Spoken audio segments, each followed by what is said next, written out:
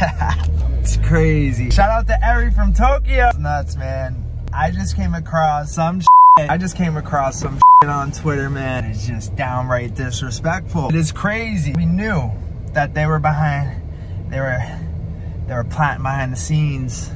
They were at their round table. They were like, oh man, what are we gonna do? We don't got value to provide, so what are we gonna conjure up to stir some fallacies and drama and just false hope to the community? And it's like, it's nuts, man. And it's sad to see that people bought the bullshit.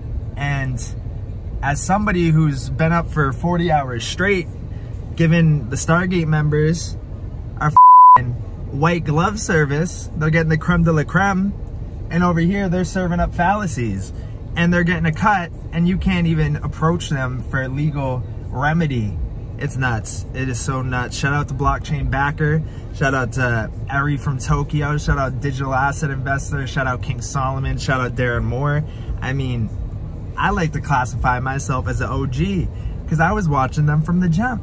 Right when I remember I was top 100 Blockchain Backer subscribers. I was watching Eri from Tokyo popping that champagne, that pink bubbly, celebrating with the fluff at the end. Like, I don't watch people nowadays because we're too busy providing value and content and giving that white glove service to our members there. But man, it's just sad to see as far as there's so many good researchers and so many good people in this community actually working for free, trying to provide value to this whole decentralized community of the XRP community.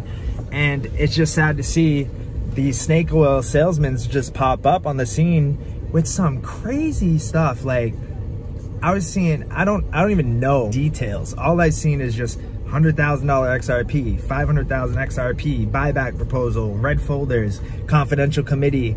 I don't even know who's on the committee.